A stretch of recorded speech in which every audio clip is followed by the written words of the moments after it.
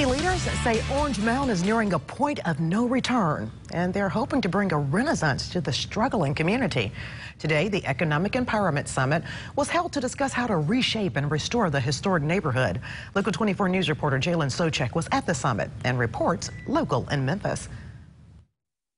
If we continue this legacy of Orange Mound, Tennessee.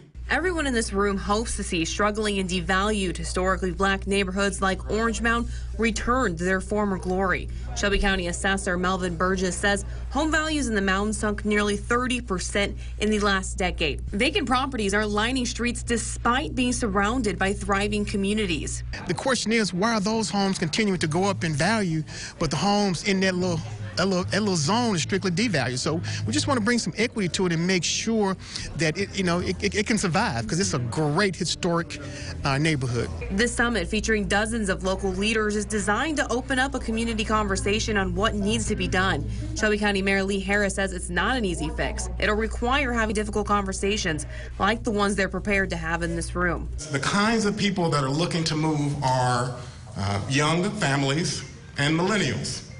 And so to a certain extent, we've got to make sure that we are attractive, that our communities are attractive to the people that are actually looking to move. This effort brought out community members like retired educator Calvin Lacey, who is eager to hear what he can do to help.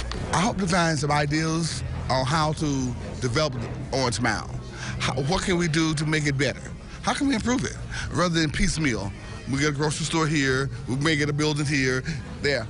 What can we do as a unit? Burgess says while this conversation starts with Orange Mound, it doesn't end there. We ought to start looking and say, hey, what can we do to help these inner city issues? And I think this is a good start.